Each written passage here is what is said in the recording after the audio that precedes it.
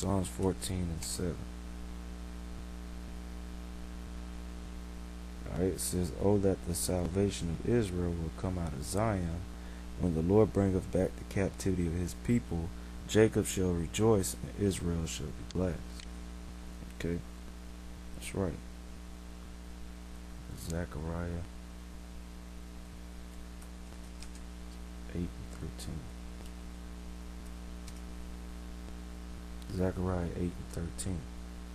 It says, "And it shall come to pass that as ye were a curse among the heathen, O house of Judah and house of Israel, so will I save you, and ye shall be a blessing. Fear not, and let your hands be strong." Okay, that's right. So that proves, one, that the Lord, he's still going to deal with the nation of Israel. Okay. Alright, Malachi 3:6, "And they're blessed." It says, "For I am the Lord, I change not. Therefore ye sons of Jacob are not consumed." See, the Lord don't change. Okay. Alright.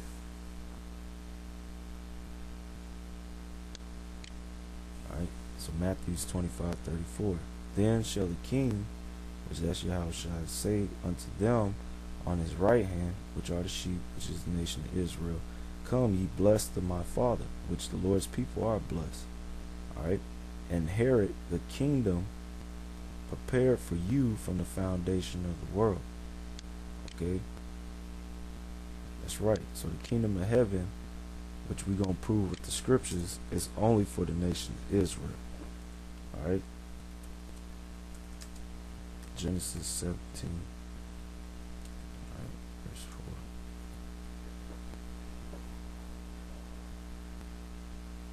Alright. Starting all the way back with Abram. This is Genesis 17:3. "And Abraham fell on his face, Abram fell on his face, and God talked with him, saying, As for me, behold, my covenant is with thee, and thou shalt be a father of many nations. Neither shall thy name any more be called Abram, but thy name shall be called Abraham, for a father of many nations have I made thee." Okay.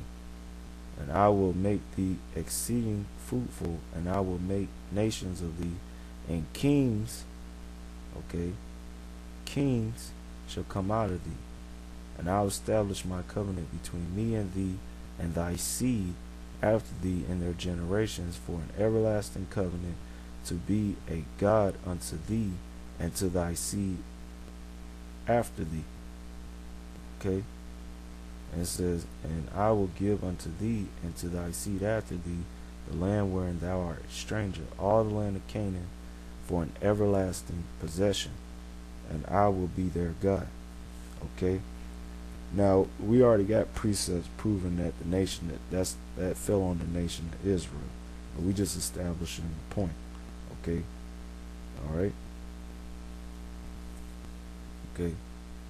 Showing that that seed went through a line from Abraham all the way, which from Abraham to Isaac, and then to Jacob, and then to his 12 sons. Alright. And that covenant is with the males. Okay. As we further read. "And God said unto Abraham, Thou shalt keep my covenant, therefore thou and thy seed after thee and their generations. This is my covenant, which ye shall keep between me and you and thy seed after thee. Every man child among you shall be circumcised, and ye shall circumcise the flesh of your foreskin, and it shall be a token of the covenant between me and you. And he that is 8 days old shall be circumcised among you, every man child in your generation. He that is born in the house or bought with money of any stranger which is not of thy seed. He that is born in thine house, and he that is bought with thy money, must be circumcised. And my covenant shall be in your flesh for an everlasting covenant, and the uncircumcised man-child whose flesh of his foreskin is not circumcised, that soul shall be cut off from his people. He hath broken my covenant." Okay. It says, "And God said unto Abraham, As for Sarai thy wife, thou shalt not call her name Sarai, but Sarah shall her name be. And I will bless her, and give thee a son also of her. Yea, I will bless her, and she shall be a mother of nations. Kings, all right, which are males of people, shall be of her. And that's talking about the nation of Israel. Okay. And then Abraham fell on his face and laughed, and said in his heart, shall a child be born unto him that is 100 years old? And shall Sarah, that is 90 years old, bear? And Abraham said unto God, O that Ishmael, which the Ishmaelites are you so-called Arabs, might live before thee. And God said, Sarah thy wife shall bear thee a son indeed, and thou shalt call his name Isaac.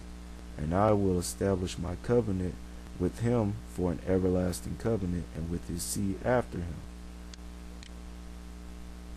As for Ishmael, I have heard thee. Behold, I have blessed him, and will make him fruitful, and I will multiply him exceedingly. 12 princes shall he begot, and I will make him a great nation. But my covenant will I establish with Isaac, which Sarah shall bear unto thee at this set time the next year. Okay, so Isaac was the chosen. Alright.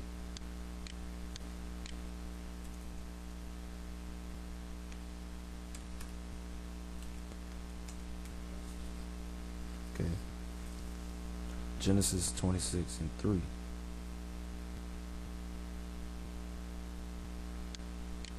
I started at 2. And the Lord appeared unto him, 1. And there was a famine in the land besides the first famine that was in the days of Abraham. And Isaac went unto Abimelech, king of the Philistines, unto Gerar. And the Lord appeared unto him and said, Go not down into Egypt, dwell in the land which I shall tell thee of. Sojourn in this land, and I will be with thee, and will bless thee. For unto thee and unto thy seed, okay, I will give all these countries, and I will perform the oath which I swore unto Abraham thy father, and I will make thy seed to multiply as the stars of heaven, and will give unto thy seed all these countries, and in thy seed shall all nations of the earth be blessed. Now we're going to find out that's talking about Israel, because that Abraham obeyed my voice and kept my charge and my commandments and my statutes and my laws. Okay. Alright, so that promise was given to Isaac. Now Isaac had 2 sons. Alright, Genesis 25:21. Alright, proving it's a lineage thing, okay? And Isaac entreated the Lord for his wife, because she was barren, and the Lord was entreated of him, and Rebekah his wife conceived. Which, like I said before, the word conceive means to take seed into the worm, which is sperm, to become pregnant. Okay? Though the children struggled together within her, and she said, If it be so, why am I thus? And she went to inquire of the Lord. Okay? Meaning she went to go see the seer. Alright? Because the Lord he speaks through his prophets. Okay, 1 Samuel 9:9 says, Before time in Israel, when a man went to inquire of God, thus he spake, Come and let us go to the seer. For he that is now called a prophet was before time called a seer. Okay. Luke 1:7. Okay.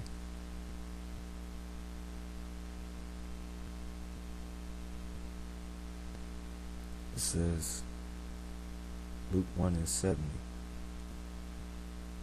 says, As he spake by the mouth of his holy prophets, which have been since the world began. Okay? So when it says she inquired of the Lord, she spoke to a prophet. Okay? Genesis 25:22. Okay, and the children struggled together within her. She said, If it be so, why am I thus? And she went to inquire of the Lord.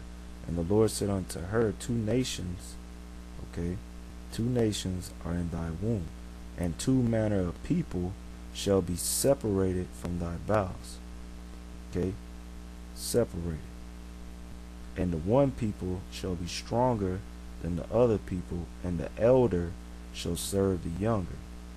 Okay, now this is tying in with what we're reading in Matthew chapter 25, because if you understand that the Bible is really speaking about two main characters, okay? Because we reading from Abraham, okay? The Lord chose Abraham, all right, out of all people, and made a promise that he'll be his God, that Yahweh Shem Shah will be his God and the God of his descendants through a particular line, which was Isaac, because Abraham had 8 sons, all right, but the chosen line went through Isaac.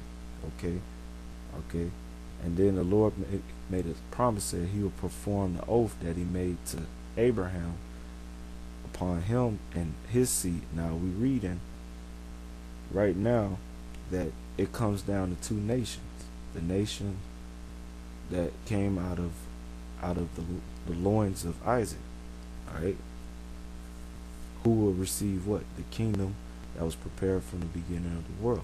So that exclude everybody else. Okay, all right, it exclude everybody else because it comes down to the two main characters who can receive the promise. Okay, all right, so that's what we're reading about. Okay, so Genesis 25:23, and the Lord said unto her, all right, 2 nations are in thy womb, 2 manner of people shall be separated from thy bowels, and the one people shall be stronger than the other people, and the elder shall serve the younger. So whoever came out first was going to be a slave unto the eldest. Be a slave to the younger. Okay, and it says, and when her days to be delivered were fulfilled, behold, there were twins in her womb. The first came out red all over like a hairy garment, and they called his name Esau. Alright, so Esau was the elder. He shall serve the younger. Okay, verse 26. And after that came his brother out, and his hand took hold of Esau's heel, and his name was called Jacob. Okay, and Isaac was 80 years old when he bore them. Okay, so let's hop down to the kingdom. Well, I'll finish reading this out and then we go through it. Okay. It says, and the boys grew. Esau was a cunning hunter, a man of the field, which is a characteristic of you Caucasians. You like hunting, and you skilled at it, and you love being outdoors. And Jacob was a plain man, dwelling in tents. And Jacob is quite complete and content at being a homebody and just having the necessary things. Okay, that's 2 different manners. And Jacob is you so-called Negros, Latinos, and Native Americans. It says, and Isaac loved Esau because he did eat of his venison, but Rebekah loved Jacob because she remembered the promise. And Jacob sought pottage, and Esau came from the field and was faint. And Esau said to Jacob, feed me, I pray thee, with that same red pottage, for I am faint. Therefore was his name called Edom. Now the pottage was still red because it was raw meat in it, which is a indicator that you Caucasian comes from your father Esau, the Edomites, because you eat your meat raw. Okay, that's one of those things that you do. Okay, and Jacob said, sell me this day thy birthright. And Esau said, behold, I am at the point to die, and what profit shall this birthright do to me? And Jacob said, swear to me this day. And he swore unto him, and he sold his birthright unto Jacob. Then Jacob gave Esau bread and pottage of lentils, and he did eat and drink, and rose up and went his way. Thus Esau despised his birthright. Okay, Esau despised his birthright. Alright, Genesis 27.